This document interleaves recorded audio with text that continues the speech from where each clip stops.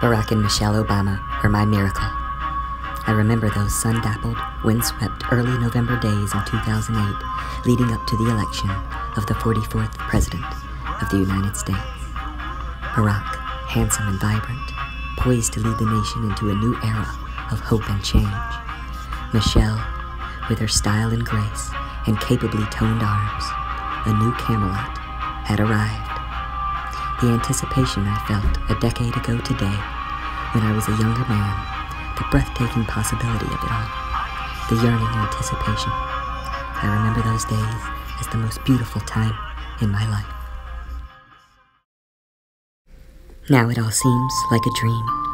10 years later, with the survival of our country hanging desperately in the balance due to the racist, sexist, homophobic, xenophobic, transphobic Orange Cheeto Man, my life is much different now.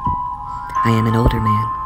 The SSRIs, try as they may, cannot keep me from my deeply harbored feelings that this may be the end of time. I scream at the skies, no, but alas, the angels remain deaf to my cries.